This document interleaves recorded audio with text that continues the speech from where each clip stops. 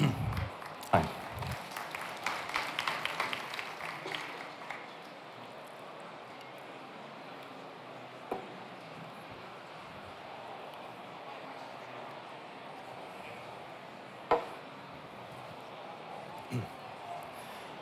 Let's talk monetization and pricing. Hey, am I saying that right? I'm Kun. A little bit more about my background. I graduated Berkeley in computer science, did a few years of grad school at Carnegie Mellon, also in computer science. Halfway along, I realized that academia wasn't for me, but I had the good fortune of working with some amazing founders, including the founder of PayPal, Max Levchin, who previously spoke at this event, as well as the founders of Hot or Not, which is a dating site. And from then on, I became a serial entrepreneur. I founded a few companies. The previous one that you might know of is Crunchyroll, which is an anime streaming service. And the latest one I founded is GGWP, which uses AI to detect when there's toxicity in video games. Let's talk about why pricing is important. So presumably, at this point, you have found product market fit. Now, what product market fit means is there are people out there who are willing to pay for your service. Now, all you have to do is figure out what is the right business model and what is the right price point to charge those users. And presumably, over time, if you can figure out the right business model and the right price point, you'll be able to generate meaningful revenue. Now, why do you want revenue? Well, with revenue, you're able to invest that back into your product or your service, and you'll be able to make it even better over time.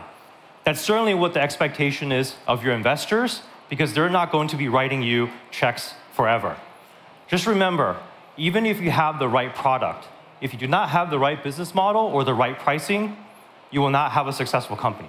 If you have the right pricing as well as the right business model, you will have a successful company. First thing to figure out is, who are your customers? In B2B, this seems quite straightforward. It's businesses that are willing to pay for your product or your service. In B2C, this might seem straightforward as well, which is end users or customers that are willing to pay for your product or service. Now, there are some nuances here. For example, there are some businesses that look like they're B2C because they have a lot of users. However, their business models are actually B2B. A good example for this would be Facebook. They have millions and millions of users who are using their platform. However, their users are not paying for that platform. Their business model is actually B2B because they are charging advertisers to reach their customers. A caveat of this is, if you're a customer and you're using a product and you're not paying for it via ads or out of your pocket, then you are not the customer. You are, in fact, part of the product. So what is the right revenue model? Well, there's actually quite a lot to choose from. I'm going to talk about the really simple stuff, which is advertising, transactional, and subscription. With advertising models, this is very straightforward. Typically, you're aggregating eyeballs, and advertisers want to pay to reach those eyeballs. This kind of business naturally lends to large scale and aggregation, or very highly targeted audiences. With transactional models, this is a one-time payment for your product and service. And typically what you want is to make sure that you are charging a very high ticket price if it's not a very frequent transaction. Examples of this would be buying an airplane ticket or buying a hotel. Ideally, you would want your transactions to be recurring over time, meaning that your customers are coming back again and again. And this is where subscription models come in. And we'll talk a little bit more about that. At Crunchyroll, we did all three. We took subscription, where people were charged a subscription fee to access the service. And for people who don't pay the subscription fee, we had a free layer with advertising. And finally, we also did transactional, which is if you wanted to pay per view or pay for rent for an episode, we charged on a one-time basis. These business models are not mutually exclusive. You can have a subscription model be, say, your primary subscription model, business model, and you can also layer that in with advertising. But there is some interplay between them. For example, if you have a service that has advertising as well as subscription, you're over time converting your advertising audience into paying subscription audience. So you're actually losing customers on one side of your business as you're transitioning them to paid on the other side of your business. Now, that usually works for advertising and subscription because every advertised audience or a customer, usually you can extract pennies from them, whereas with a subscription offering, usually you're getting dollars from those customers. So you're willing to make that transaction. Okay, we talked a lot about the revenue side of pricing and monetization. Let's talk about the cost. What are your costs? First, you have fixed cost. Fixed cost is the price or the cost you have to put down just to make deliver your product to the very first customer. If you're in games, this would be the cost of the development of the game itself. Besides fixed cost, there is variable cost. This is the cost of delivering your product or service to the next set of customers. And if you know how many customers you're delivering to, you can just divide and figure out what is your unit economics. Unit economics is incredibly important because as you're scaling, you want to have improving unit economics. What that means is for every customer that you're charging at a certain price point, the cost of delivering that product to that customer becomes cheaper and cheaper. If you have a really high margin for your unit economics, it means that you can scale your business over time, you can get more revenue, and you can reinvest that back into better product or better marketing. Remember, you don't want to deliver a product that costs more to deliver to each customer than you can take in. Otherwise, you're losing money for every single customer that you're getting into the door. And here's why you need high margins. Because when a customer shows up to your service, you're actually paying a lot of money to get that customer. A customer's journey doesn't start on your service. It starts first with awareness. A customer needs to know about your product first before they can come to your service. Awareness can be free, or it can cost a lot of money. The free version of awareness is word of mouth. The paid version of awareness is branded advertising or branded campaigns. After awareness, you have what is typically acquisition. User acquisition, as it's usually called, means that you are paying on a per-click basis to convert people who are hopefully aware of your product into your product. The next step is conversion. Once you have users on your service, you want to convert them into an advertised customer or a transactional customer or a subscription customer. Now, the conversion method really differs here. If they're an advertising customer, then what that means is the minute they use your service, they're hopefully watching an ad, you're already converting them into monetization. However, with transactions as well as subscriptions, it's a little bit more nuanced. With transactions and subscriptions, you have to actually charge for the customers, meaning you have to have a way of paywalling them, collecting their information, collecting their credit cards, so on and so forth. Now, finally, the last step is retention. Retention means keeping customers you've already acquired and continuing to monetize them over time, hopefully as long as you can. Now, this is actually the cheapest way of getting business because once you've acquired a customer and retained them, you don't need to go and spend more money for awareness or for acquisition or for conversion. Hopefully, you keep as many customers in at the retention step as possible, and they keep coming back to your service. A price point that you're extracting for a customer times how long they're going to be on your service is what is known as LTV. That's the lifetime value of your customer. You want the LTV of your customer to be as high as possible.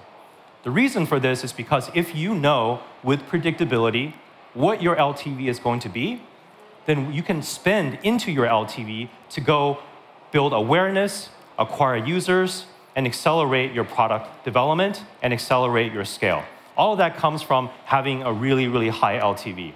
And finally, high LTVs also allow you to market to customers because if you're competing against others, chances are they're going to be doing exactly the same thing, and whoever has the highest LTV will typically be winning. Okay, let's talk a little bit about price discovery. How do you figure out what price point to charge for? Well, in B2B and B2C, the steps are actually quite similar, although the details are a little bit more nuanced. In B2B, you need to understand how competitors are pricing their product to their customers, and you need to start testing your pricing. B2B is a little easier in this respect because you have a one-to-one relationship with your customer. You can start by just testing the price. Usually you try to start with something high, and then you pitch them and see if they smile or they reject you or they get angry or whatever. But that's great signal because once you've had a number of those conversations, you'll have a really good sense of how much you want to price your product compared to competition. And then from there, you can iterate. With B2C, it's a little bit more nuanced. It's very difficult to have that type of one-on-one conversation. But what you can do is you can do pricing surveys. You can ask a number of your users at what price points they will be willing to pay for your product and use that data to drive your pricing strategy. And finally, if you wanted to test, it's very difficult to test different price points to different users at the same time. But what you can do is you can have introductory pricing or introductory offers, and then you can change those offers over a period of time and then see what converts best for your customers. Let's talk about competitive pricing. If you're competing against someone else in the same space and you're trying to figure out how to price your product, it's actually a very nuanced conversation. You want to make sure you understand who is your customer, what is the product offering you're delivering to them, and from there, the pricing falls out. From a customer perspective, you can think of customers as a broad base. However, it's actually quite nuanced. For example, there are customers who are low market, mid market, or high market. Low market customers typically want the most baseline offering, and they're willing to pay the least amount. And at the other side, high market customers are willing to pay the most because they're expecting the most comprehensive offering or comprehensive service. And it's your job to figure out what kind of customers you're going after, as well as what kind of product offering you're putting in front of them. And what you want to do is make sure that you are pricing higher, usually, because you don't want to be stuck in a war where you're lowering your price over time. As we said earlier, lowering your price over time causes your margins to go down, which means you have less money to invest into product and into development and marketing. So doing that customer research, figuring out what your customer wants, figuring out what more are they willing to pay for, having a higher priced offering, having a more competitive and more full-featured product is usually where you would like to start. It's much more difficult to go from low to high than it is to go from high to low.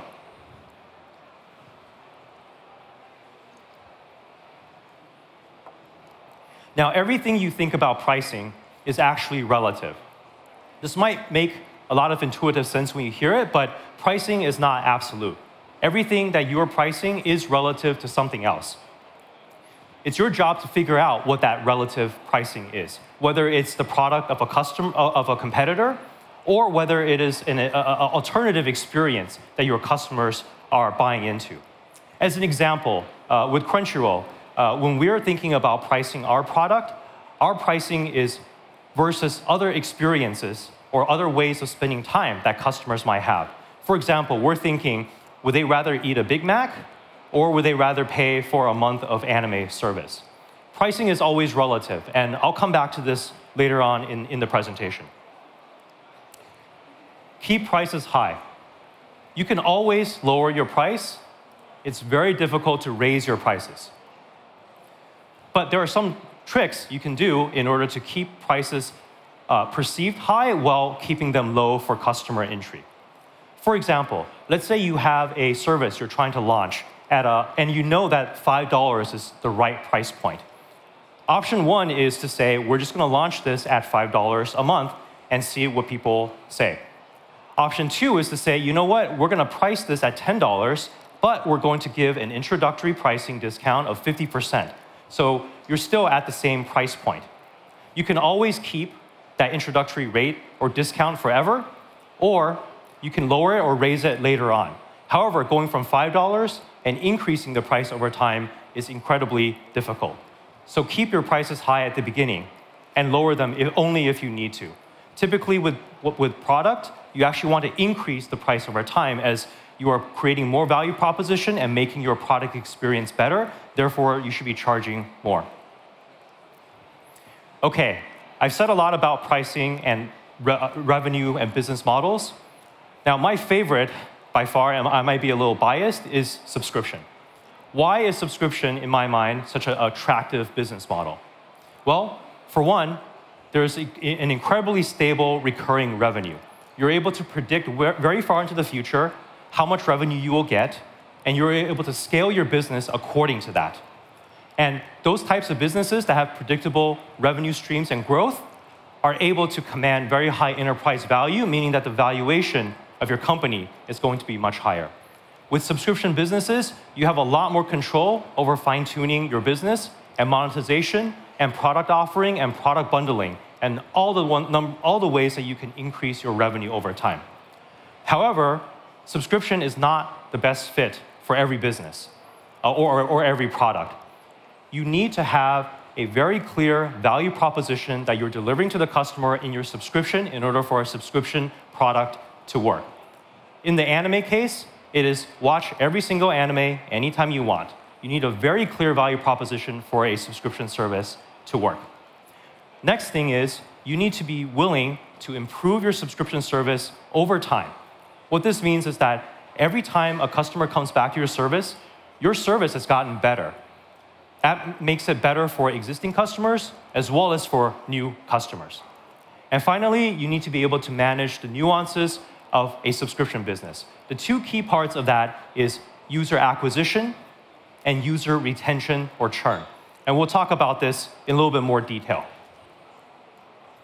Okay, so here's some subscription hacks that Crunchyroll, we've used at Crunchyroll a number of times, that we've used more hacks than this, but these are some of the ones that I wanted to highlight to you.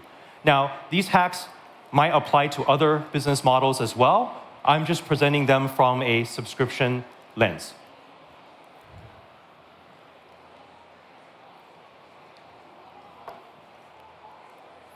Okay, the first one is international pricing. If you're from the United States, this is actually a pretty easy one to ignore. But I imagine here, where you guys are in many different markets, this is actually a pretty standard one to think about. How do you price your subscription or your transaction or your offering in different countries, in different geographic zones, in different currencies, in different markets, under different pricing parities? How do you adjust the pricing over time? This is actually an incredibly nuanced and complicated conversation, and it takes a lot of research and a lot of time in order to get this exactly right. Now, the fortunate thing is there's some people that have done all that hard work for us, and we just need to copy their work. The most well-known of this is the Big Mac Index. This is something you can actually look up online that is being tracked. What the Big Mac Index does is McDonald's has taken all the hard work into figuring out what is the cost of their good being delivered, and the Big Mac being, it's in many different geographic regions, so it's fairly standardized, along with purchasing power parity, along with GDP per capita, and they've come up with a pricing index. So if you're buying a Big Mac for $6 in the US, they're pricing that at, say, $3 in Southeast Asia, or $5 in parts of Europe. What you can do is you can take this relative pricing index and apply it towards your subscription or your transactional model. Now, the bad news here is that Big Macs are very expensive here in the Nordics because you guys have some of the highest indexes for the Big Mac index. If you don't want to look at the Big Mac index, there's other indices that you can look at, typically for subscription services or for digital services. We look at, say, the Netflix pricing model, where they're pricing into many different markets with their subscription offering. Let's talk about price anchoring.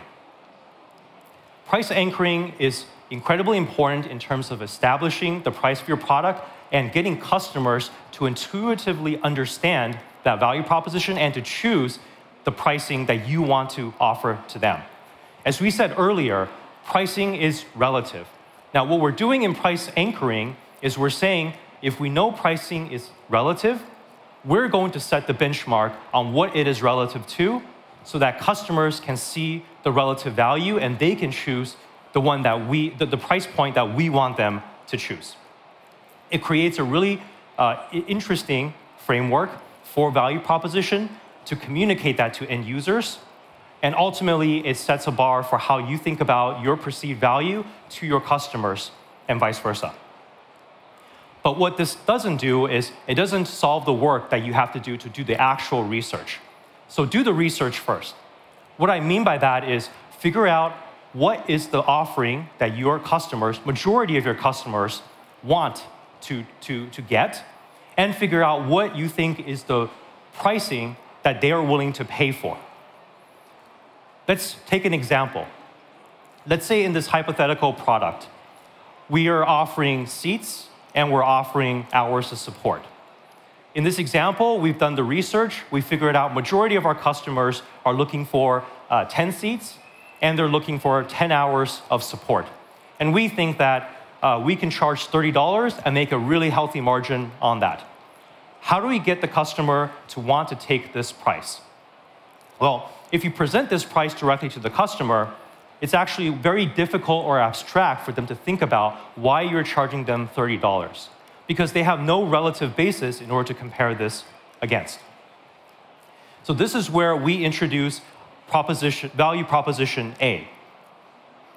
In pricing value proposition A, we gave the customer 5 seats, and we're saying we're going to charge $20 instead of $30. However, knowing that most of our customers are looking for 10 seats and looking for 10 hours of support, anyone looking at this will realize, wow, A is not that great of a deal. B seems like an incredibly good deal. I'm going to take that. And that's how you get customers to want to choose the price point you want them to choose and give them a reason in terms of thinking about the value proposition of what you're providing to them. And finally, what you want to do is you want to add another tier. This is usually set so that you can have optionality. What that means is there's going to be 10, 20, 30% of your customers who don't want the basic plan. They want something much better or much more different. In this pricing plan, you want to mark up the number of seats and the number of hours of support. And then if you wanted to preserve the flexibility, you just ask them to contact you. And when they do, you can negotiate directly on what kind of pricing you want to offer them. Another option here is to increase significantly the number of seats and the number of hours and set a much higher price point and see if the customers will take that. Either way, you get really good data about what kind of pricing plan you want the customers will take. And you want to present this to them all in one view so that they know exactly how to compare against each of these prices. Okay, here's the secret trick for subscription. Give it away for free, okay? When in doubt, give it away for free, because there's nothing better than getting free stuff, and this is the best way of signing subscribers to your service. Every successful subscription service has some version of giving it away for free. Now, what you'll notice is that there's an asterisk there. It's not actually free. What I'm actually talking about is a free trial, okay? A free trial means you let the customer experience your product, the full premium product, for free, assuming they sign up for a free trial by giving you their email as well as their credit card number. And then if they don't cancel after 7 days or 14 days, then you automatically bill them as a new subscriber.